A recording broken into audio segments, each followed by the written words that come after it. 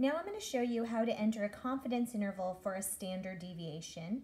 The problem I'm displaying I took from my video titled 7.5 Part 6 Standard Deviation, etc. And this problem can be found at timestamp 2 minutes and 35 seconds.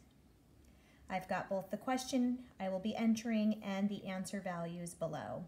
So what we need to do on this calculator is, even though we're taking a square root, we focus on the interior portion of the calculator. The formula says n minus 1, sample size minus 1, times, s squared over chi-squared value from the table.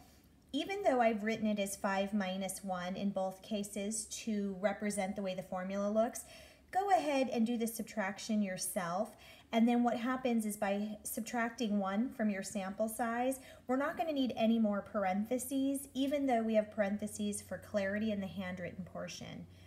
So to do the lower limit of my standard deviation confidence interval, I'm going to turn my calculator on and just start with 5 minus 1 is 4. I'll do that in my head.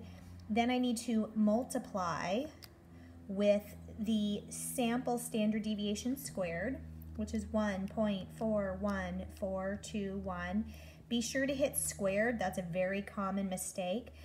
And the next thing you need to do is just go ahead and stay within the square root, so we can just hit divided by the chi-squared table value of 9.488. But super important is we hit equal to get the interior value of the square root. So now we can hit the square root button to get the true lower end of our confidence interval. Now we're going to basically repeat this process, except for the only thing that's going to change is the table value. So I would write that answer down, and you could just launch into the next problem saying 4 times, etc., or you could clear your calculator. So for this upper end, 4, because I've done the math in my head, times the sample standard deviation, quantity squared, that's my numerator, divided by my new denominator, and you don't need the lead zero, just 0.711, but I do need to hit equals so that the division takes place and the entire interior is now going to have its square root taken to give me an upper bound of 3.35, etc.